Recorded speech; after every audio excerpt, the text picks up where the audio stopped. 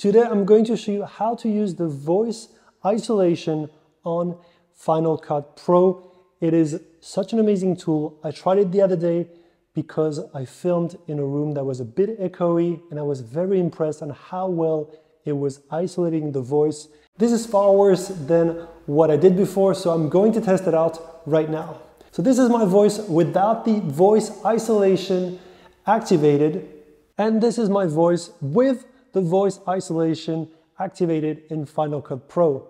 Let me know which one sounds better, and it is such a quick and easy tool that I'm going to now use a lot. And to activate it, all you have to do is go into the audio menu and click on the voice isolation option.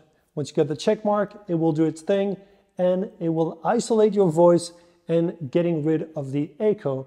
And hopefully it works well with this room and this setup. And that's it for this video. If you did enjoy it, consider subscribing to my channel. It really does help. Only 5% of you are subscribed.